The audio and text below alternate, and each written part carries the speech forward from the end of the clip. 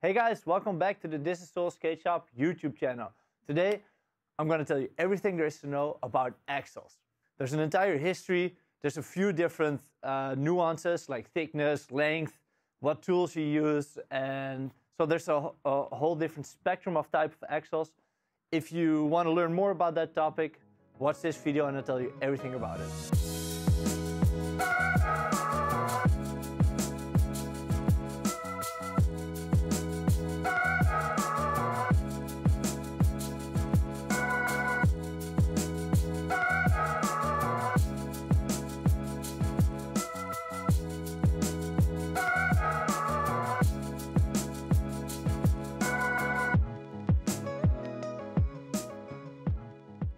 First off, as always, I'm going to do a little bit of history. The skate in its modern incarnation is something like this, the rollerblade TRS that's sitting on the table right here.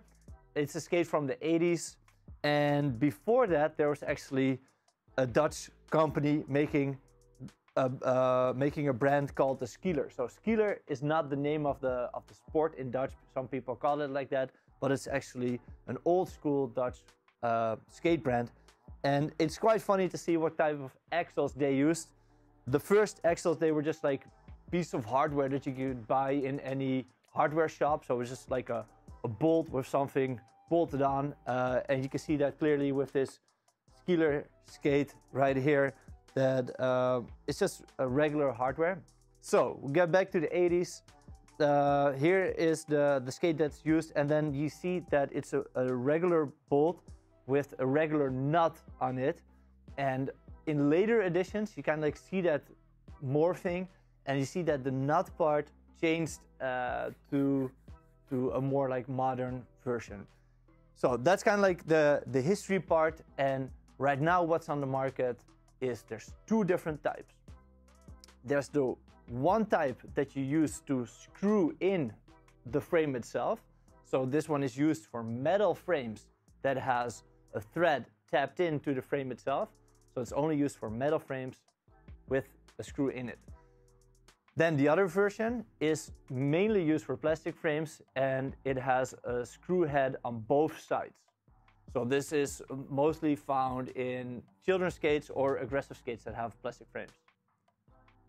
And then, of course, there's a few special edition axles, which are not very common, that I'm gonna highlight at more the end of this video after talking about like the general specs. So, what type of differences are there for these two different axles that I just talked about? Of course, you have the thickness, you have the length, and you have the type of tool you use to unscrew them. First, I'm gonna talk about the thickness. If you're an adult skater, basically means that you want to have an 8mm axle. The 8mm is also the inside diameter of the bearing that sits within the wheel. The bearing makes the wheel roll, and all modern, good quality skates have like 8mm axles. So that's the type you want. Then there's also 6 and 6.3mm axles. The 6.3mm is kind of like the global standard for cheap skates and for children's skates, and also old school skates have them as well. And then 6mm is only used by the Roaches brand. If you have a skate with a 6 or 6.3mm axle, then you also need a different type of bearing spacer to fill up the room between the axle and the bearing. And this is a bearing spacer that goes through over the whole length of the wheel. It works fine, but these slimmer axles, they cannot handle all the stress that an adult puts on a skate. So those are the three different type of thicknesses there are. Now let's talk about length, because there's actually a big variety in length. And for me, for a long time, it was kind of like a puzzle on how to measure it. Like I said, there's two different type of axles, and for both type of axles, the way that we're gonna measure it is on the outside of the frame. So if you have a frame like this, on the outside wall, that's gonna be the length that you need. And if you buy on our website thisissoul.com or come to the store here, of course, which we have in Amsterdam, and you need to have the right type of axle. Just know that you need to measure the outside walls of your frame, and then you can select on our website the right length. And this goes for both the metal type axles as for the plastic frame type axles. For the metal type axles, this implies that it's the entire length of the entire thing. And for the plastic frame type axles, it implies that it's the length within the screw heads. The difficult part of this is that for the plastic frame axles, they are kind of like a little bit flexible. So what we're gonna do on our website is not just list the length that they are, but the length that they can be, from the maximum length as the minimum length. Because especially for these type of axles, there's a wide variety of options, because some frame walls are really slim and some frame walls are really wide, and it's just hard to find a good matching one if you don't have these dimensions listed. Almost all axles are able to be unscrewed with a 4mm standard Allen key. You get a free Allen key with your skate if you buy them on Thisissoul.com. If you buy an IKEA furniture, I think you also get like a 4mm Allen key with it. So this is the type that you have probably floating around your house somewhere as well. I do recommend get like a good quality tool. We have an entire video about tools. If you want to learn more about the tools, check out that video, because I tell you everything there is to know about tools there. Then there's also the Torx type of tool, and not a lot of frames actually are able to be unscrewed, or like the wheels are able to be unscrewed with a Torx right now, as of now. But I think this will change in the future, because we have a lot of customers coming to our store here in Amsterdam, and they have trouble with unscrewing their axles. And just the normal Allen key holes, they kind of like, if you use them a couple times, they get rounded, they get kind of like worn out, and then you cannot unscrew them anymore, and then you have to do all sorts of efforts to get your wheels out, and it's a pain in the ass. And if you have a Torx, you can like avoid this. If you do have this problem that you cannot unscrew your axle, we also have an entire video about that. Wow, super cool. Check out our YouTube channel again as well for that video. I think it's like a couple weeks prior before we posted this video, so just browse back in the history, and there we teach you how to unscrew any damaged screw head. And then there's just one more standard, and that's the Phillips head standard. And like, it's very rare to find any axles that use the Phillips head. Back in the 80s and in the 90s, there were a few that still had that, but right now it's less than 1 out of 10,000 skates, I think, has that. So it's not really relevant. So there's the general type of axle, which is kind of like the Geyser fluid, or the 50-50 balance frame axle, or ground control, like used it more like in the zeros type. It's a screw head axle that has two similar heads. It's symmetrical. The inside and the outside of the head is both round. This is kind of like the standard in a way, but it's also not the standard, because most brands made their own axles by now, and they have one round head that you can unscrew, and one head that has a specific shape, sometimes in the logo of the brand, or sometimes, yeah, they can choose all variety of different shapes for it. And there's no Allen key input in there, and you can just unscrew it with only using one Allen key.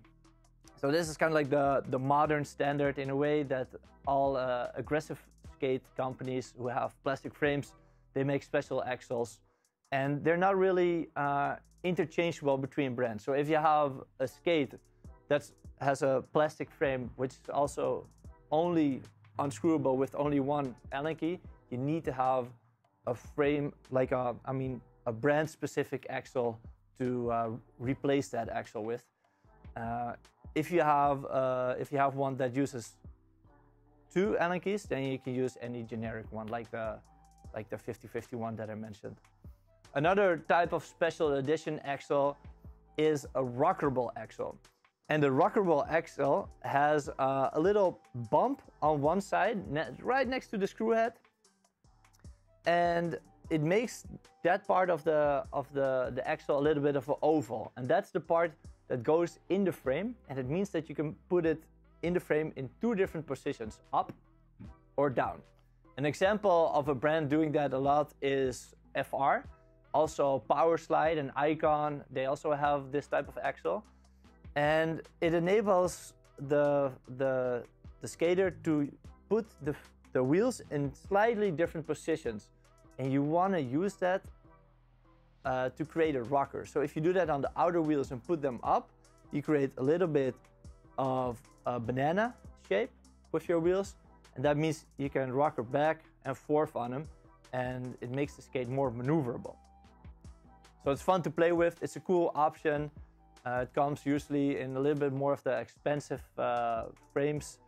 And yeah, there's no real downside to it. So it's pretty cool to have that option. I think the first company that had that option actually was Salomon.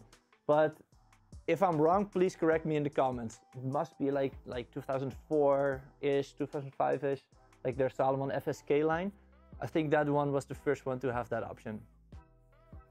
The last type of special axle is an axle used on frames with metal walls. So it's an axle that you screw in the metal frame. And this type of axle is used to mount a brake on it. And it's special because the axle has a screw inside the axle itself. So you can put in any bolt to mount the frame on. And it looks like this. So all these things that I just mentioned, all these axles, they always only come in black or silver or white. These are the 3 color options. And I could only find like one example, and that's this axle that I have laying here. This is for the old school Kaiser Element frames, which were released in, I don't know, like late zeros, I think, somewhere. This specific one is for a Jeff Howard frame. It's a green axle, so it's the only colored axle that I had laying around. If you know any other colored axles, drop it in the comments. And also another thing that I want to ask you guys in the comments is if you know what frame company or skate company made the first axle which only needed 1 Allen key. I think it might have been like the Roaches M12 in 1996, or it was the Rollerblade Dirk in about that same time period. But I don't know which one was first, or maybe I'm missing one. So let me know in the comments if you know which one was the first to only use 1 axle. And then that kind of like concludes everything that I know about skate axles. If you want to learn more about other parts of the skate, we have covered, I think now, every topic on like all the small details and the big details that make a skate a skate. So check out our YouTube channel if you want to learn more about hardware. We also make videos that learn you how to skate or help you choose what type of skates to choose. And we make reviews on our YouTube channel. So check them all out. We make a new video every week. So consider subscribing to the channel, and I'll see you guys in the next one. Bye-bye.